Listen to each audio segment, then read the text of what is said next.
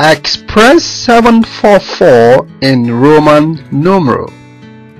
744 when broken down is 740 and 4. So when we add this up, that is what gave us 744. Okay, so now for the numeral 700 in Roman numeral is DCC. Remember, D is 500, YC is 100. So we have two C's, which is 200 plus 500, and that is what gave us 700. Okay, then for the numeral 40 in Roman numeral is XL. X is 10, L is 50. X written behind L is 40. Okay, then for the numeral 4 represented in Roman numeral is IV. I is 1, V is 5. So when I is written behind V, we have 4. That is 5 minus 1, which gives us 4. Okay, so now we write the symbols from the top, which is DCC XLIV. So the answer option B is the right answer. What is the place value of 3 in the number 8318? The whole number 8318 or any other given whole number has its unit place at the right hand end of the number. Alright, the tens place is next to the unit place. Then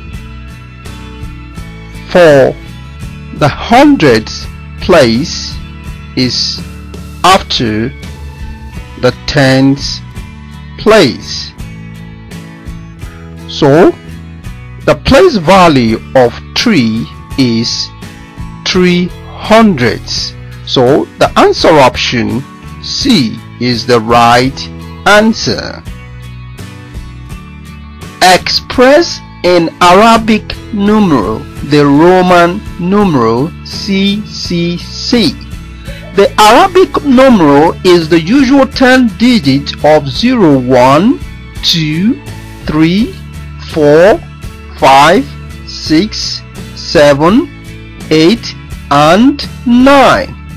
So now expressing The Roman numeral CCC in Arabic numeral is, if C is 100 and we have 3 100s, so 100 plus 100 gives us 200. 200 plus another 100 gives us 300.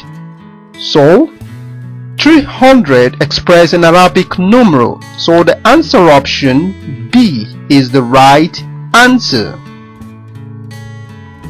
A quadrilateral has how many angles? A quadrilateral is any four-sided shape. So it could be a rectangle, a square, or even a parallelogram or trapezium. So a quadrilateral has 4 angles. So the answer option B is the right answer. Find the LCM of 2357. Please write down. To find a common multiple of a set of numbers, you multiply the numbers together. Okay? So the LCM of the given set of numbers is 2 times 3 times 5 times 7, okay, which is 2 times 3 gives us 6.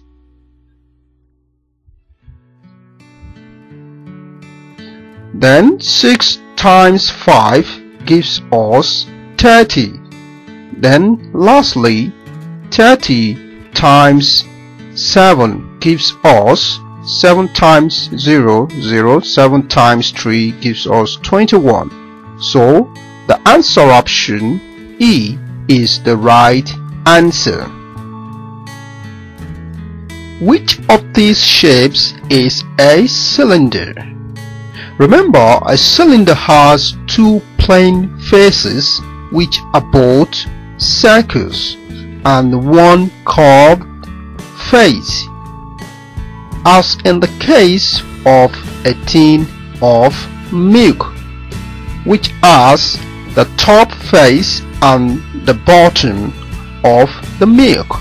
So the answer option A is the right answer. 563 plus unknown number equals 721. So let this unknown number be represented by the letter X. Okay, so now you subtract from both sides 563. Okay, that is 563 minus 563.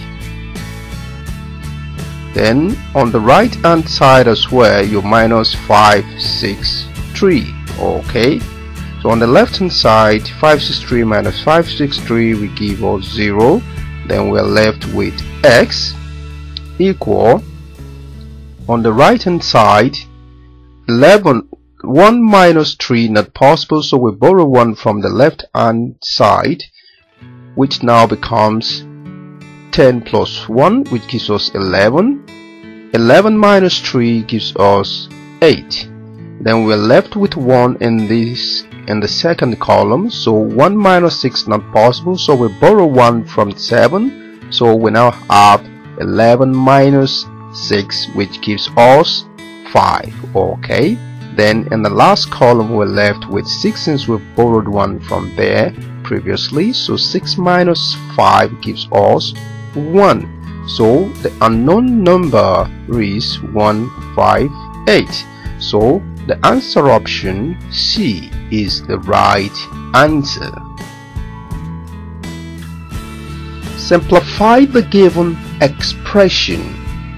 So looking at these two fractions, they are mixed fractions, so we will convert them to improper fractions like this one of 5 over 6.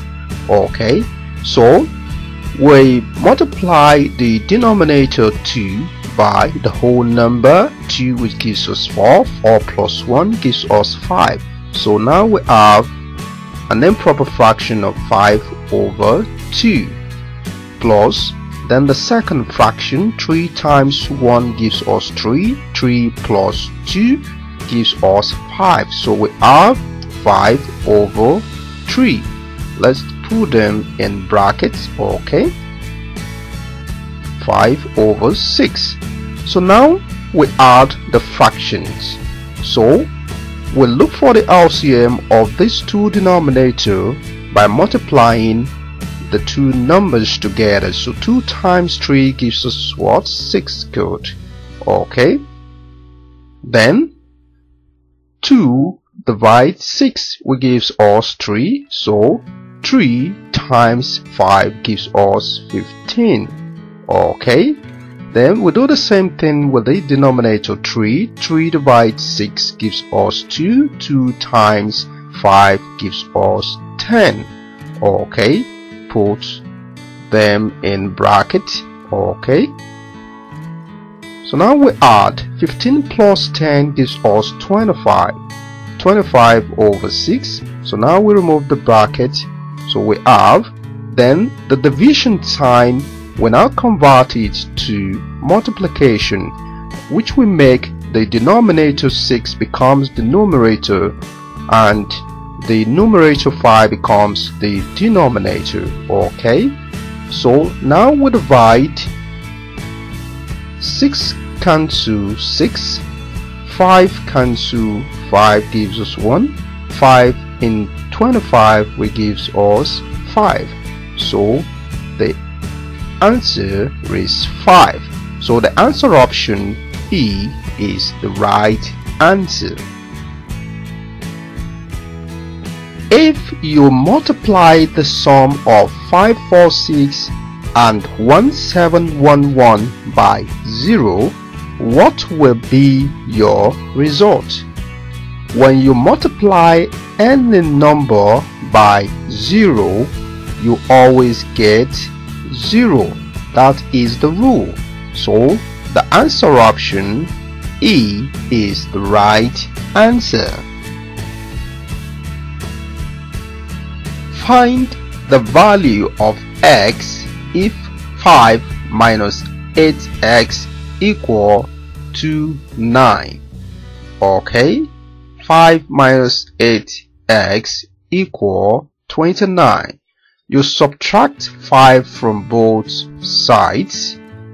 Okay, so now we have this, we go off, so we have minus 8x equal 29 minus 5 will give us 24. Good. So you divide minus 8 by both sides. So minus 8 we cancel minus 8 on the left hand side, so we are left with x. Then on the right hand side, 2 goes in here, 4, 2 goes in here, 1, 2 goes in 4, which gives us 2. So now 2 goes in here, 2, 2 goes in 12, which gives us 6. 2 into 1, 2 in 6 is 3. So x is 3. So the answer option E is the right answer.